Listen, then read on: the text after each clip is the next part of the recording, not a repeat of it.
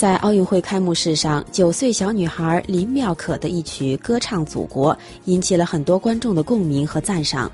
但其实演唱歌曲的并不是外形甜美的林妙可，而是另一位7岁的女孩杨佩仪。她未能出场的原因是形象不如林妙可。开幕式音乐总监陈其刚透露，这样做是考虑到国家的对外形象。我们今天的问题就是，您是否赞同这种做法？好，我再重复一遍，您是否赞同在奥运会开幕式上用假唱的手法来追求完美的形象？欢迎您发短信来告诉我们您的看法，我们的号码是137-011-03307。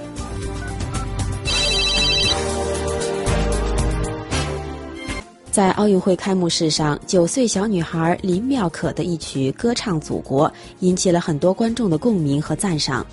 但其实演唱歌曲的并不是外形甜美的林妙可，而是另一位7岁的女孩杨佩仪。她未能出场的原因是形象不如林妙可。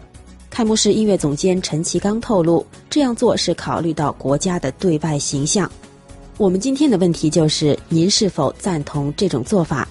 好，我再重复一遍，您是否赞同在奥运会开幕式上用假唱的手法来追求完美的形象？